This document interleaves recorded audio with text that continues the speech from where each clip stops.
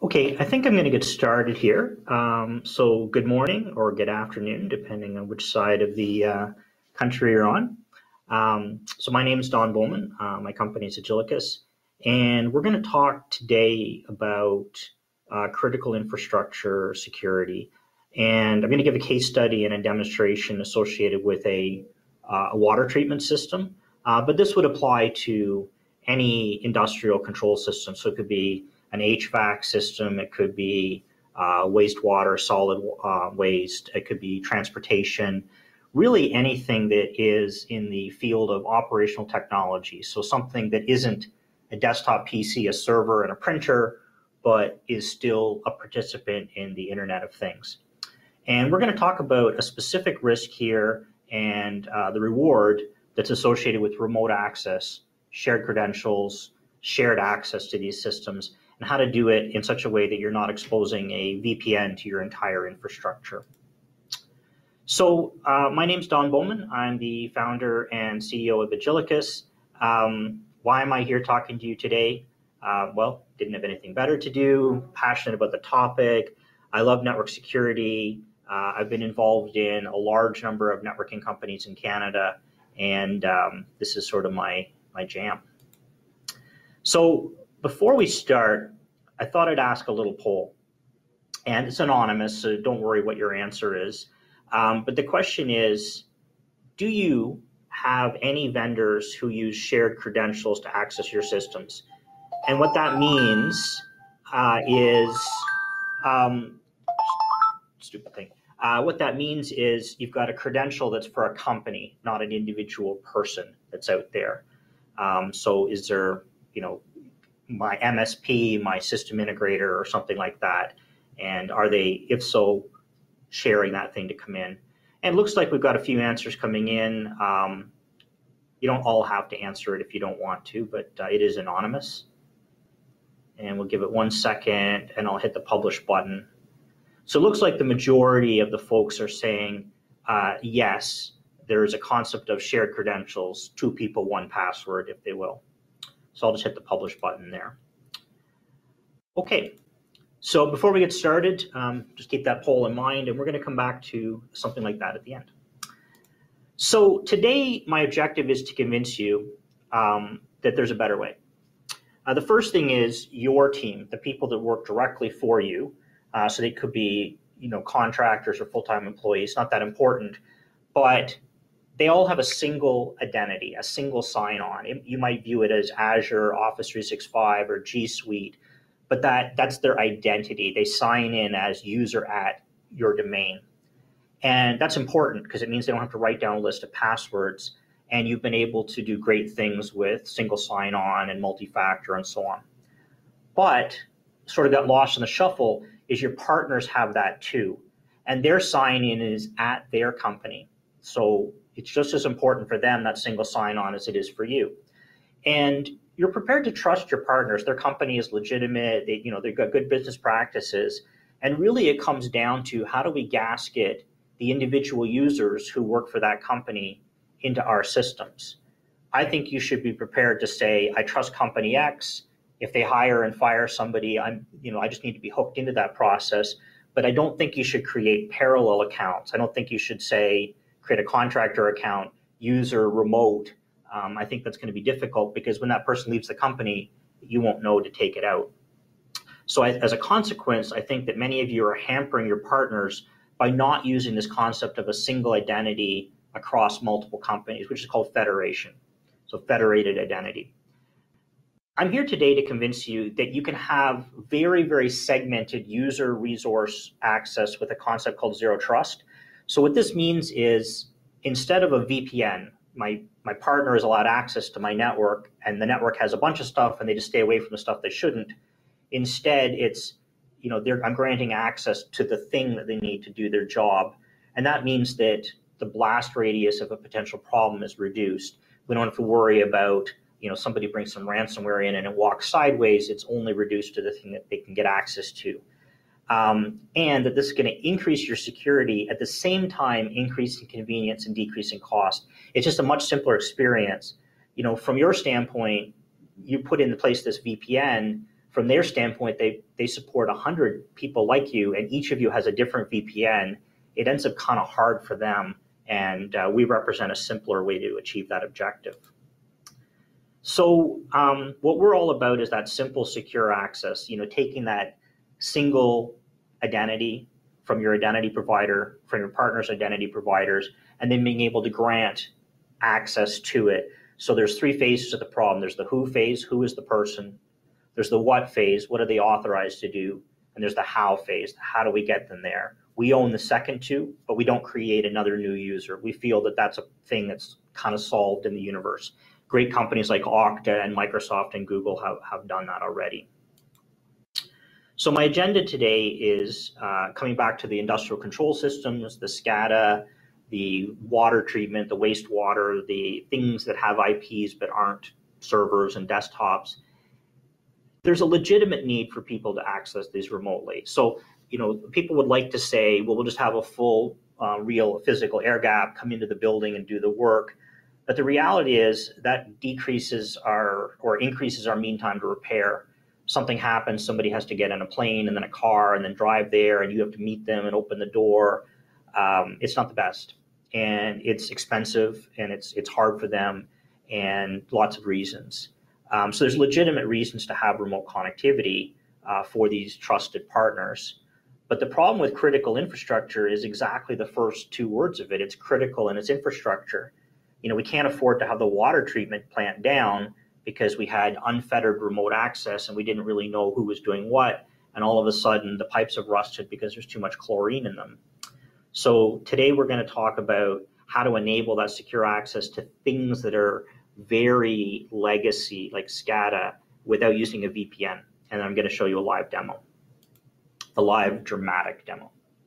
So my problem statement today is industrial systems have almost no security. It's just awful. In the IT space, we're used to the idea of sort of the Microsoft Patch Tuesday and so on. There's a constant stream of security researchers finding problems, and then the vendors patching them and us applying the patches to machines that are willing to accept them. In industrial control systems, those machines might never get a patch from the day they're shipped. The vendor might not provide one. It might be a very different upgrading environment. People are loath to do it. Like, oh my God, if I take the water treatment system down, people are going to have my head on a plate. But they have actually worse problems than our desktops do, than our browsers do. Buffer overflows. There's no use of encryption here. They have single shared passwords. Like, there's a device bolted to my wall, and the password is written on a Post-it note. There's no username, it's just a password. And it's unchangeable. It's part of the hardware. And these things last for decades. People are kind of wringing their hands about having to support a 4-year-old laptop, and there's a 30-year-old thing bolted in a room down the hall that keeps people alive. So if Darwin had his way, these things would have all died out a long time ago, but there's no evolution because these things don't breed. But as soon as they do, it's going to be like Terminator. Each of these systems are maintained by specialists in their field. So people that understand this is a programmable logic controller, PLC, this thing is responsible for this is a motor, this is how I do my work. And these are companies, and they have more than one on staff, and they have staff rotation. People come and go from the company. And that's a problem when you have a shared credential. The company has it, which means those people have it, which means some of the people that don't work there have it, and at best they've left on good terms. So if you force people to come on site, you reduce their efficiency. If you allow them to work remote, you import their business risk. And this is a kind of a Gordian knot of complexity that we're going to talk about. So if I expand on that, a lot of remote support comes down to one of two approaches. There's either the remote desktop, there's PC in the environment, and we're going to use TeamViewer to it. So on the surface, that's a good thing. It's relatively simple, it works, it's very compatible. The problem is, in the industrial world, these PCs often can't be logged out. So IT people are used to the idea of it's a Windows PC, we update it on Patch Tuesday, and it's on the domain and so on. And the industrial people are used to, okay, it runs Windows XP and you can't log out of it or it breaks, so just leave it alone. And those things don't reconcile well, particularly when you have remote desktop to it. The problem with the remote desktop is one person with that password and they're just on the console. That machine in turn has east-west connectivity elsewhere in your organization, and there's no audit trail. You don't know who did what when, and you're going to need it. And also, there's no multi-factor. There's no different identity. It's just everybody acts as one user here. So if that's not that great, what's the alternative? Well, the alternative is often the VPN. And I'll let you in on a dirty little secret in the industrial world. It's very common for there to be a little device bolted into your closet that you never see unless you're looking with a flashlight, and it has a cellular modem in it. So it skips that fancy new firewall and web application firewall and an SSL inspecting thing that you just bought, and it just loops you straight out there. And you'll see these from a company, for example, E1 makes a product like that. And it's in there because the system integrator needed it to do their job, and it was convenient, and they bolted it in. But it doesn't do a lot for making your security easy to model. And when you VPN to a network, you sort of connect two networks together. It's kind of like crossing the streams in Ghostbusters. It wasn't really a good thing except for the ending. So this is really something you want to prefer to avoid, is bringing somebody else's business network into your network together, because then who knows what's going to walk across it. People come and go. Shared credentials are forever and expanding. This is our problem statement today. So let's talk about that in detail. I'm not going to go into a lot of details on the threats. You've heard a lot of people out there scaring you, but the reality is ransomware loves municipalities, and the reality is that cyber breaches are 1 in 5 are due to compromised credentials. And you can beat people up to have stronger passwords, but as soon as you're sharing them, it's shared. And as soon as the company that has it doesn't work directly for you, your business policies are difficult to enforce.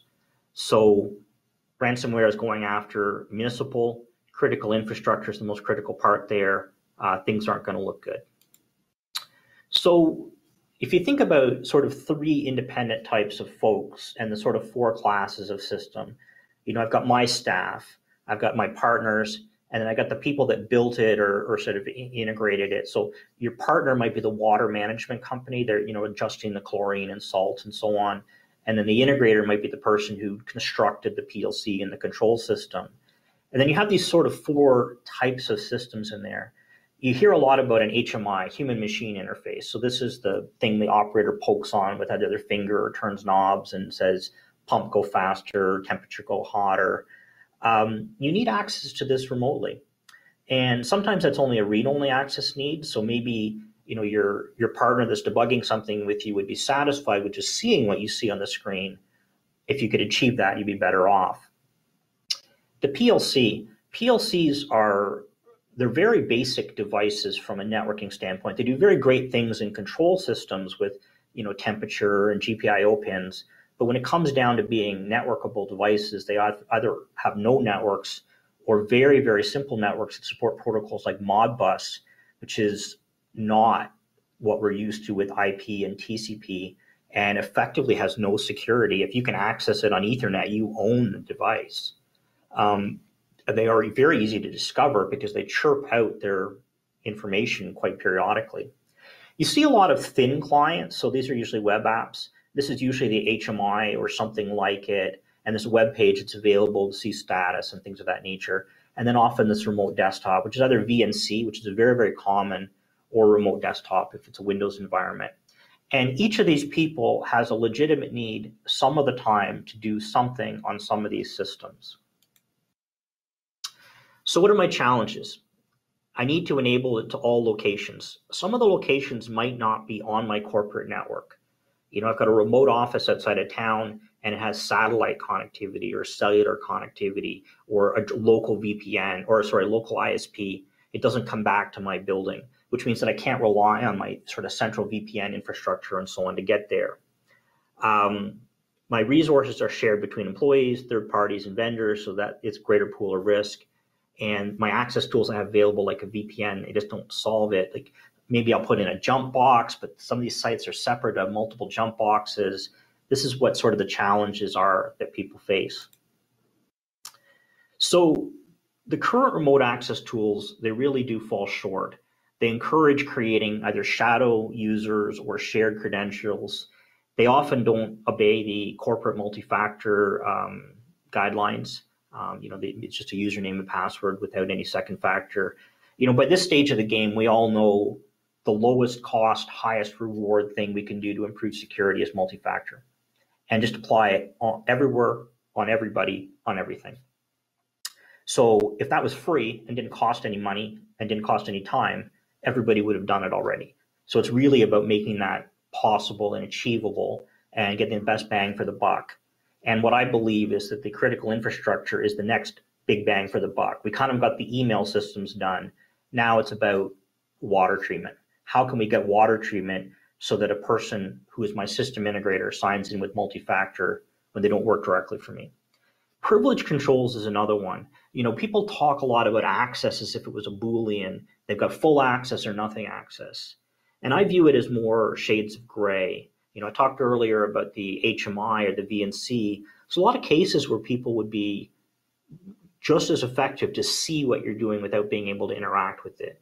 And if you could achieve that objective, or in the HMI, if it's the thin client, to be able to do a GET but not an HTTP post to it.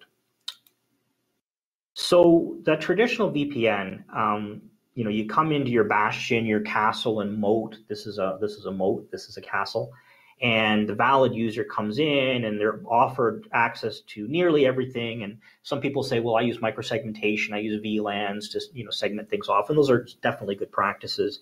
But when the rubber hits the road, inevitably there's more than one thing on the segment, and the user is able to get there by accident or on purpose. But the other things that come in with those stolen credentials or those users that have left, same access. So how do we adopt this concept of zero trust, and why would we? So first, let's talk about what is zero trust. So zero trust, it's very near and dear to my heart. I'm very passionate about it. We founded this company on the principle of making it accessible. And I view it as sort of three phases of the problem. The first is the who phase, identity. Who is this person? We have a very unique strategy. We don't create a new who.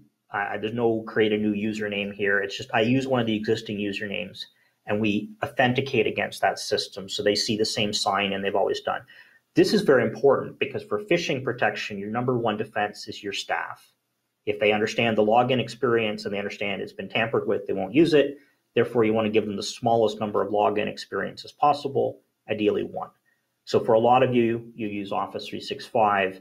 You're familiar with the Microsoft flow. If everything used the same Microsoft flow, much greater defense.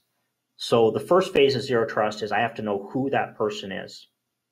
The second is the what phase, the authorization. What are they allowed to do? And the what needs to be more fine-grained than everything or nothing. So you need to be thinking about that person can administer, that person can modify, that person can read. And this is something you can't outsource. We're prepared to outsource identity to Microsoft, to Google, to Apple, to Okta, but we have to own authorization because it's what our business is.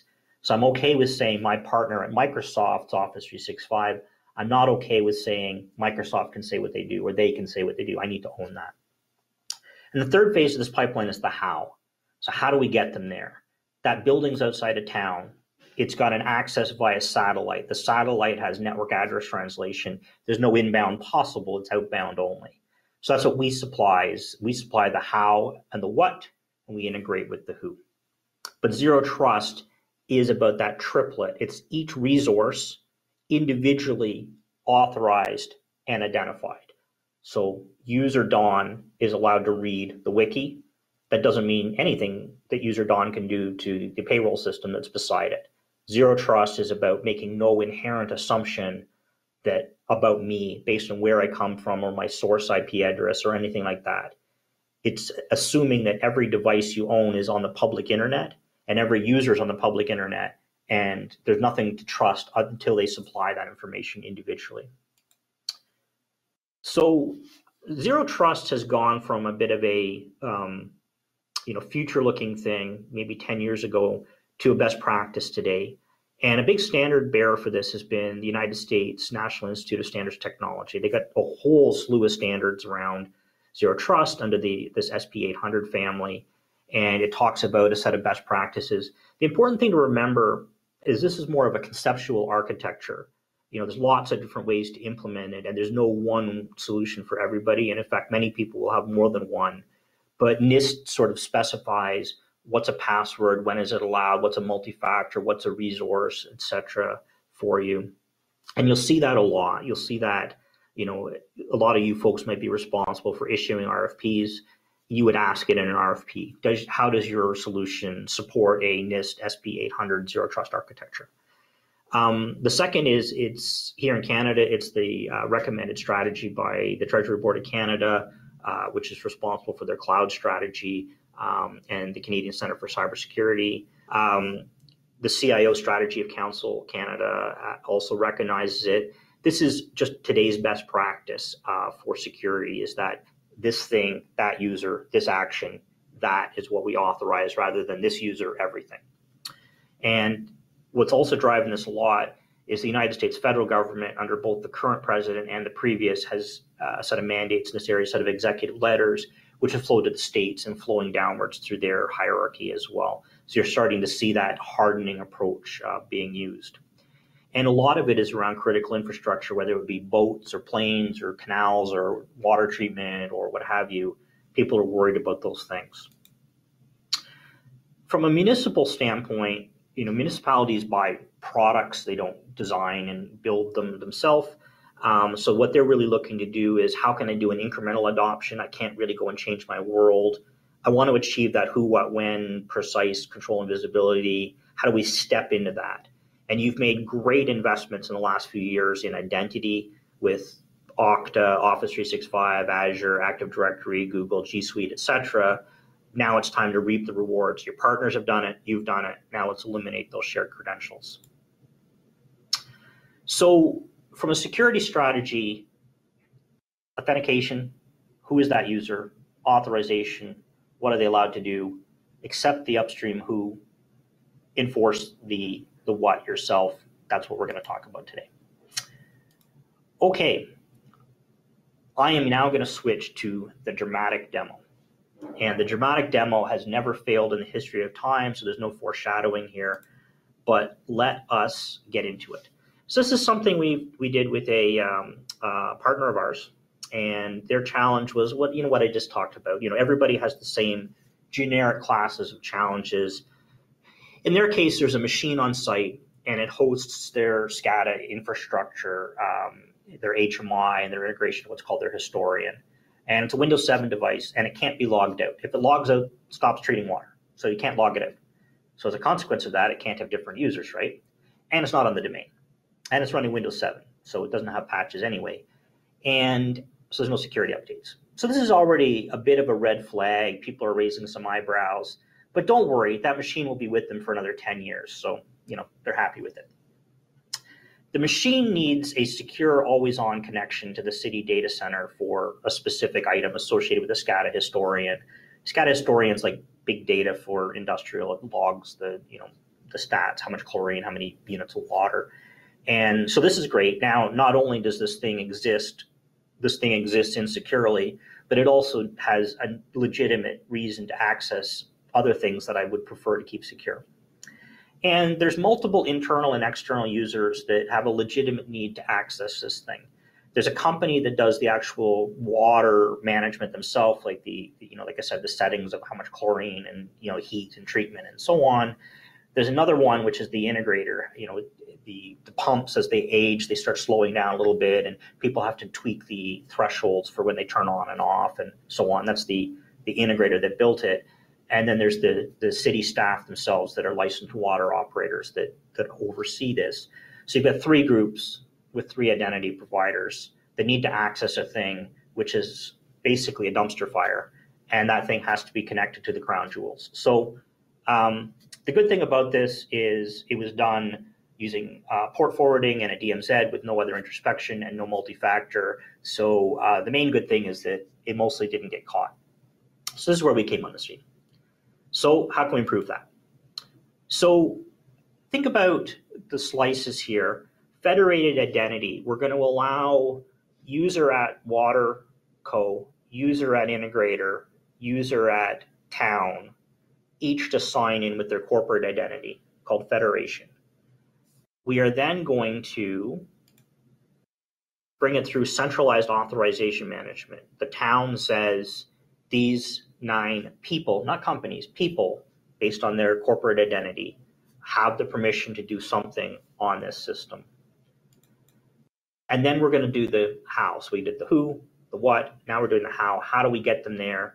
And in this case, we're using our technology, which creates an outbound only connection. And then we've locked all other network access to that machine. So the machine can make an outbound connection on port 443 to us. And there's no inbound traffic allowed at all, not even in the site. You know, if you're right next to it and you ping it, it won't respond. If it tries to reach out to the internet, it won't respond. And this is good because it means if somebody walks in with a USB key and plugs it in and puts some ransomware on there, it likely won't activate because it can't call home. So it's another layer of protection here. But it also means if something bad happens to this machine, it doesn't ooze outwards and sideways, which is defense in depth. So those are the 3 stages. I'm going to do the demo. So with that, give me 1 second and I will switch over and share my screen. Share that window. Okay, so screen should be now shared. Okay, perfect. So there's a couple different pieces of our solution. I'll talk you through sort of the end user facing, we call it profile, but it's basically a launch pad. You don't have to use it. In our model, every resource and device gets a host name and an SSL certificate as if it were on the public internet. So you can just type in a URL and go to it. But in this particular case, there's an HMI, which is what I'm about to demonstrate the login experience for, which is that human-machine interface. This is the user interface panel of the water system. And mine is just mocked up. So when you see me set the water temperature to 10 million degrees, I'm not really changing someone's water. But also, sometimes there's other things. Sometimes you find there's files. The system integrator needs to see the log files. And this is what we call a share. And by this stage of the game, we've also now realized that Windows SMB shares and ransomware are pretty tightly coupled. So we're reluctant to let this Windows 7 machine with no security have a share, but we use a protocol called WebDAV, which brings it into HTTP. They can mount it on their own desktops. They can just use it over the web. And also, sometimes there's a legitimate need to use the machine not through the thin client, and they can actually write in the browser, open it. Now, you didn't see me log in because I'm already signed in, but you see how easy that was. In a second, you're going to see me log in as user at integrator, and I've got access. And it supports a read-only mode and a read-write mode, so you can have someone have a read-only access so they can help diagnose something with you at the same time. So it supports Microsoft RDP and VNC there. And then also, in a second, you'll see me probably curse as I get the multi-factor on, but sign in with multi-factor for it. You can enforce that multi-factor in that authorization scheme if you don't believe that your partners have it turned on in their identity scheme. And this makes it, gives you a lot of peace at night. And this allows the user to sort of muck with that. And I'm going to use a web push notification. So my phone is going to chirp and say, was that you? But you can also use a YubiKey or a code generator or things of that nature. So with that, I'm going to switch over to the HMI. So human machine interface. And for the sake of the demo, I'm forcing the login all the time. So the user has to log in every single time that they click on it. And they're just presented this list of how you'd sign in. For the sake of my demo, people can sign in with any Microsoft account. So user at town, which would be your Office 365, or Google, which would be G Suite, or in some cases you have system integrators that have just a personal Gmail address. Signing in doesn't give permission. Signing in proves who you are so that the permissions can then be assessed. So this is a key thing that people they're surprised at. You know, does this mean anyone with a Gmail can log in my water system? No, you still control that. So here, since we use Google G Suite for our company, I'll sign in with my corporate credentials. And the browser is already signed in, as it usually is with these systems, so I don't have to supply a password. But I'm challenged for this additional second factor, and I have a lot of them because I've been playing with it. And now my phone is chirped, and I click on it, and I blink, and it sees my face, and we should be there. And we're logged in. And there's a full audit trail for this, and now we can go change the temperature. Remember, it's not real water. We can go see, oh my God, the temperature's going up, and close some valves and so on. But that's what we're talking about here is you want to take it from I VPN into the network and I have access to everything and I've got a cell spreadsheet that has all the IP addresses of the stuff I'm supposed to talk to each thing is individually signed in. There's an audit trail for this. I can only get to the things I'm allowed to. The town administrator, the city administrator is able to control who has access to what. As an end user, it's simpler because I don't have to deal with the balkanization of a VPN for every customer I support and which parameters do they have, and maybe I need a virtual machine because they can't coexist with each other. I don't have to remember new users and passwords. I use my existing natural native identity. The town, the city administrator doesn't have to worry when their partner fires somebody on the team, that person's immediately removed from their identity system. They're taken out here. I don't have to remember to get a memo at the end of the month. It just works. So with that, we'll go back to our slides. So that was the demonstration. We can talk about it a bit in the chat at the end, or obviously we'd love to chat with you afterwards if you'd like. And oh, the poll came back. So I wonder if anybody changed their mind since earlier after I redefined shared credentials and I talked about some of the things that go bump in the night. So earlier we had a fairly high response rate that suggested we have shared credentials. I wonder if anybody has reevaluated their earlier or no. So we'll just give it a second or two. This is more for fun because it is anonymous. I can't see the responses. We're not going to call anybody out. So just give it just another couple of seconds here. Keep it interactive. Keep people on the lean forward instead of the lean back experience. Okay, we're going to call it in 30 seconds.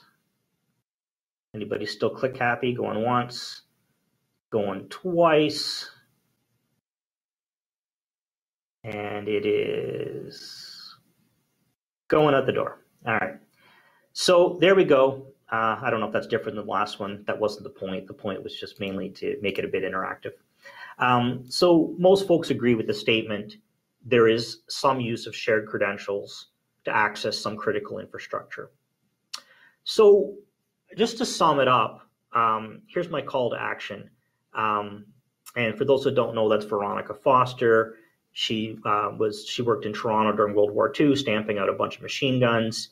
And she was sort of a call to action nationally for things. In the US, they reimagined her as Rosie the Riveter, but there she is looking cool and dying of cancer. The call to action, Industrial Control Edition. So leave this call. First thing you want to do, well, contact me. We'd love to talk with you. But the first thing you want to do is think about how can I get rid of this shared credentials issue? We should have one login, one user, one credential with their natural identity provider. How are we going to achieve that? There's different ways you can achieve that. I'd love to help you with that problem, but other people can help you with that problem as well. The second is remove any use of overbroad authorization. So I VPN to the network is not as good as this user signs into that device. So there should be no peeking sideways across the network. We call that lateral traversal. Enable ubiquitous multi-factor. So some systems are difficult to do it with. You have a router. The router supports SSH. Everybody's got the password for SSH. We need to do it, use the router. I'll fix that for you. I'll make it so you can SSH that router using your web-based Office 365 credentials and supply a second factor, and it won't change the router. You won't have to reconfigure it. I can fix that problem for you. You've got a machine running Windows 7 that's always logged in, that can't get patches, it's connected back to Town Hall. I'll fix that for you. I'll make it so the only access is by read-only VNC for authenticated users with multi-factor. I'll make it so that connection that's back to Town Hall can only do one thing, which is what it's supposed to. It can't get any further. I will fix that for you. And trust but verify. Make sure there's always an audit log for who did what and when, and that who needs to be a person. It needs to be their face. It can't be the company, because then that's where it gets really fuzzy. It's like, oh, I don't think that was anyone who still works here. I wonder where else that is. And suddenly the worry, that gnawing thing in your gut happens. I wonder what else is going on. And it might be just nothing wrong, but you don't have an audit trail. the first thing anybody asks, what else did they get? And you're like, I don't know. There should be an audit trail. So with that, leverage those big investments in identity, recognizing Microsoft, Google, Okta, etc., achieve these objectives.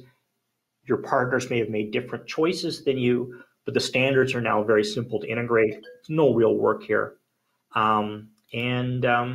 With that, what you need to do is leverage that identity, own that authorization, and then be safe out there.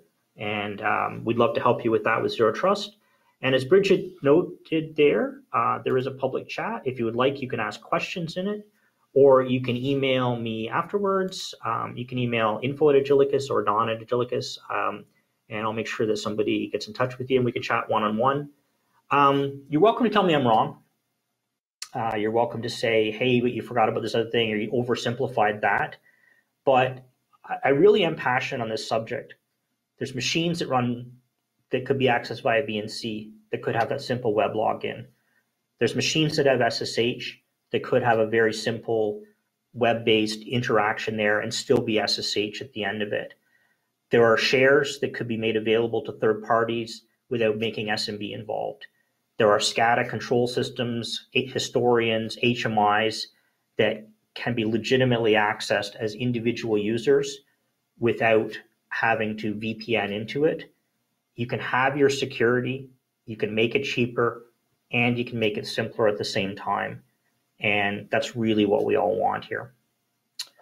So with that, I'll give it a couple of minutes if there are questions. We do have a case study on our website. If you're interested, that goes into a bit more detail about that partner we did that water one for, but I think I covered the juicy bits. Windows 7, can't log out, got to reach City Hall, can't have patches, multiple people need to share it. If it dies, water dies, people die. That's sort of, the nut of the industrial control system problem. You'll also see it in HVAC, thermostats in the pool, in the City Hall, and whatever. You'll also see it in other treatment plants, wastewater, etc. So with that, I haven't seen any questions come in yet. I'll give it one more minute. Looks like people are just making their way to the great egress. We will post the recording of this online on the website, the same spot you're registered, and we'll send a thank you note afterwards with a link. Okay, everybody, thanks so much, and have a good afternoon. Cheers. Bye-bye.